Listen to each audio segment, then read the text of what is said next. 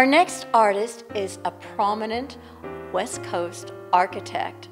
He comes also by way of Ohio, which is the state I'm from. And Ruthie, tell us a little bit more about his work. Thank you, Kristal.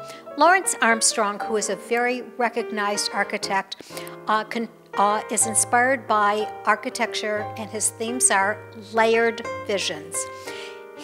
One of the predominant themes of Lawrence Armstrong is controlling the chaos versus order.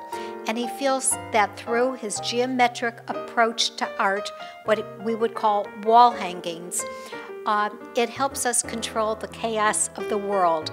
These are catalysts for us understanding the world better. Lawrence also entitles his body of work Layered Visions, because these are constructed as a form of architecture.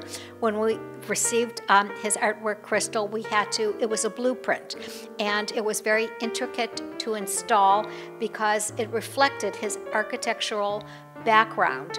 And once again, in a very tumultuous world, Lawrence Armstrong's work is very inspiring because it's the attempt and his aspiration to control chaos through order. I hope you will all enjoy the work of this noted and recognized California architect and artist, Lawrence Armstrong. Thank you.